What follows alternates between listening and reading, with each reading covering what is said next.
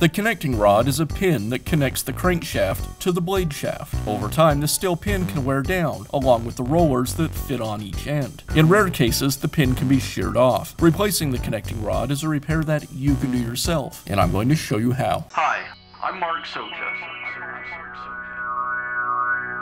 Do-it-yourself repairs like these are easier than you might think.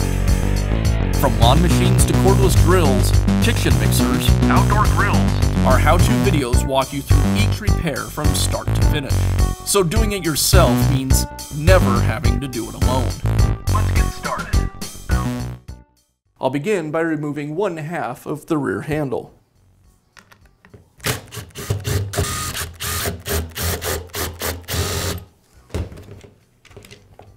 Now I'll remove the shoe.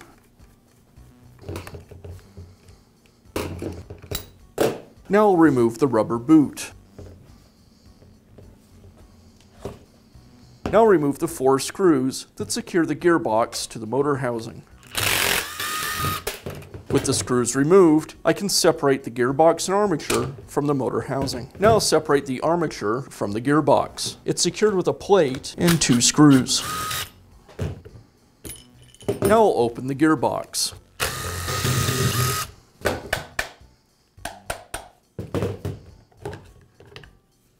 On the back side of the gearbox, I'll remove the bearing cover.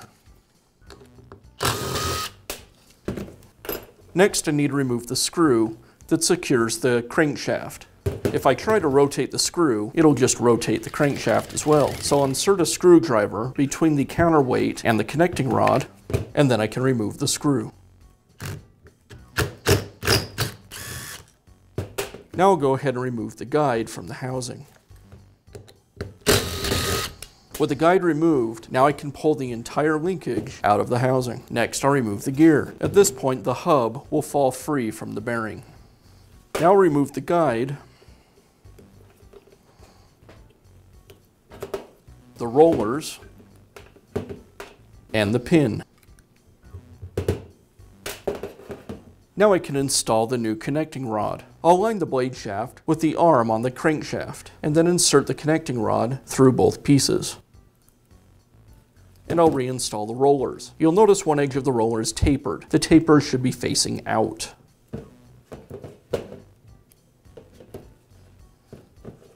And I can reinstall the guide.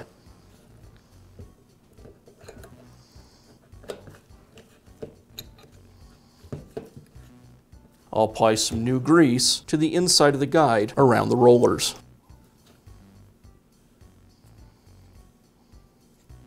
I'll separate the conical washer and the toothed washer from the gear. Now I can begin reinstalling the gear and the rest of the drivetrain. The splines on the washer need to engage with the cogs on the back of the crankshaft. I'll install the conical washer first. I want the taper of the washer to be pointing towards the back of the crankshaft.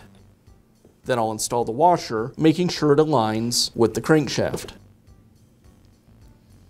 I'll apply some grease to the back of the washer, and then install the gear. Now I need to carefully hold the assembly in position as I reinstall the housing to make sure that the washer doesn't fall away from the cogs on the crankshaft. I'll install the hub and the screw, but I won't tighten the screw completely at this point. I'll rotate the bushing around and push it up on the blade shaft until it aligns with the pivot pins. Now I can secure the guide.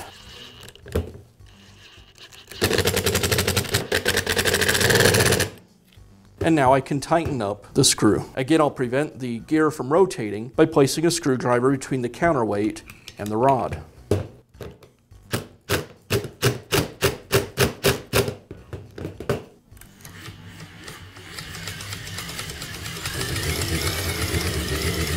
And now I'll reinstall the bearing cover.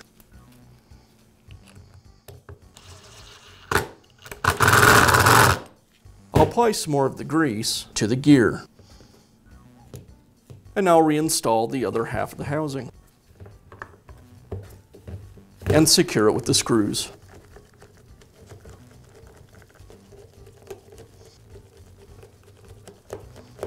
I start the screws with a screwdriver so I don't cross thread them. Then I'll use my impact to finish up. Now I can reinstall the armature to the gearbox.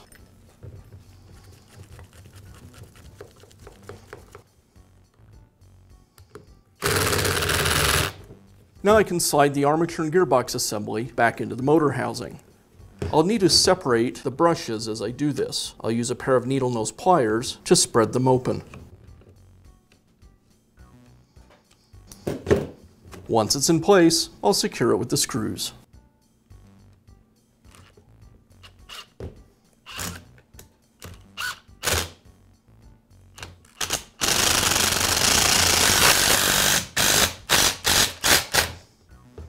I'll reinstall the boot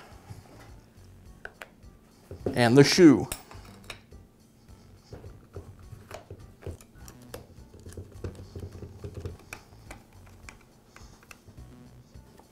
And I'll finish up by reinstalling the housing.